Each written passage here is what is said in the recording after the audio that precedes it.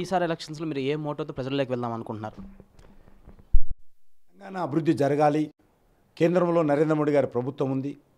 నరేంద్ర మోడీ గారి ప్రభుత్వ నేతృత్వంలో తెలంగాణ కూడా అన్ని రకాల సహాయ సహకారాలు అందించడానికి సిద్ధంగా ఉంది, అందిస్తూ ఉంది. కాబట్టి ఇక్కడ కూడా భారతీయ జనతా పార్టీ ప్రభుత్వం అధికారంలోకి వచ్చినట్లయితే ఖచ్చితంగా తెలంగాణ మరింత అభివృద్ధి దిశలో ముందుకెళ్తుంది. ఇక్కడ ఈరోజు అన్ని రాజకీయ పార్టీలు కూడా మజ్లిస్ పార్టీకి కిలుబొమ్మగా ప్రయత్నం చేస్తూ ఉన్నాయి.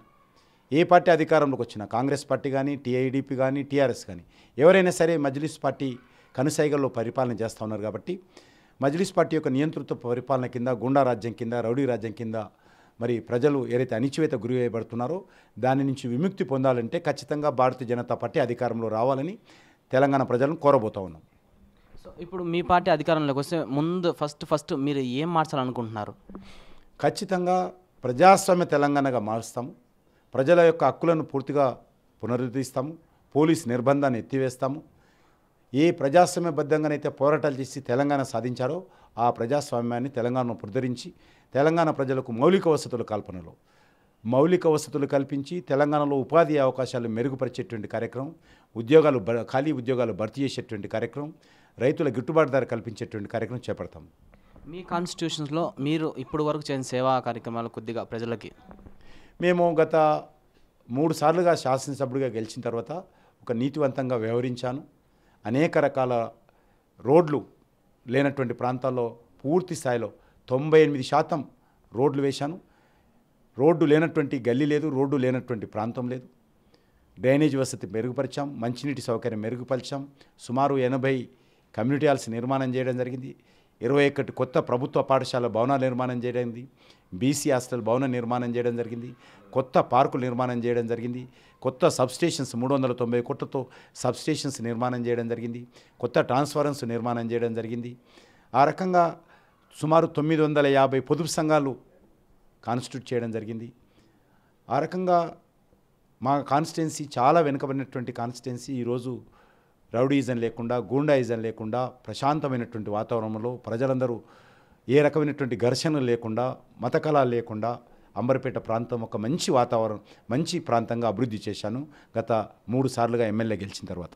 మీరు అభివృద్ధి చేశారు కదా సార్. సో ఇప్పుడు టీఆర్ఎస్ ప్రభుత్వం ఉన్నప్పుడు మీరు అభివృద్ధి చేశారు కదా.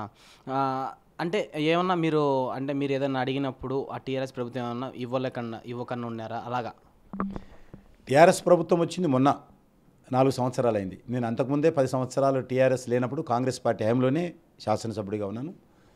టీఆర్ఎస్ ప్రభుత్వం వచ్చిన తర్వాత పెద్దగా మా ప్రాంతానికి ఒరిగిందేమీ లేదు.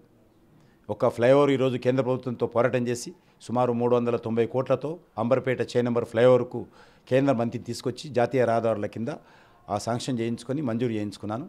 కాబట్టి ప్రభుత్వాలు సంబంధం లేదు. నేను చిత్తశుద్ధితో పనిచేస్తూ ఉన్నాను, నీతివంతంగా పనిచేస్తూ ఉన్నాను. కాబట్టి ఏ అధికారం ఉన్నప్పటికీ, ఏ ఐఏఎస్ ఆఫీసర్ అయినా నేను పోతే మా కాన్స్టిట్యున్సీకి అన్ని రకాలుగా ఆదుకున్నారు. కాబట్టి ఈరోజు కాన్స్టిట్యున్సీని డెవలప్మెంట్ చేశాను. నేను పర్సుయేషన్ ఎక్కువ చేస్తాను, అధికారులతో మాట్లాడతాను, కావలసిన నిధులు తెచ్చుకుంటాను.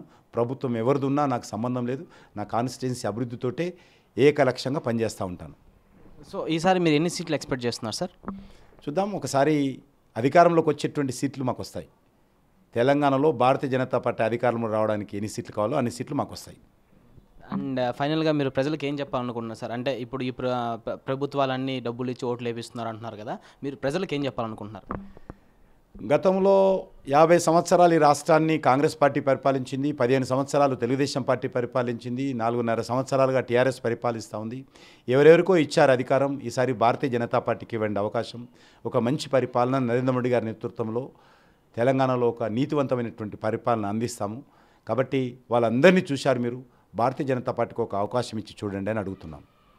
Thank you sir. Thank you.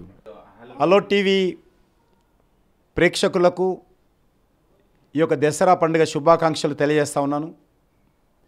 Dasara పండుగ మీ అందరికీ మంచి జరగాలని, మీ జీవితాలలో వెలుగు నిండాలని, చెడు మీద విజయం సాధించాలని, ప్రతి ఒక్కరూ సుఖ సంతోషాలతో ఉండాలని మీ అందరినీ కోరుకుంటున్నాను. ఈ దసరా పండుగ సందర్భంగా నా తరఫున, భారతీయ జనతా పార్టీ తరఫున, దేశ ప్రధానమంత్రి అయినటువంటి నరేంద్ర మోడీ గారి తరఫున, హలో టీవీ ప్రేక్షకులకు, హలో టీవీ సిబ్బందికి, అలో టీవీ మేనేజ్మెంట్కు హృదయపూర్వకమైనటువంటి దసరా పండుగ శుభాకాంక్షలు తెలియజేస్తా ఉన్నాను.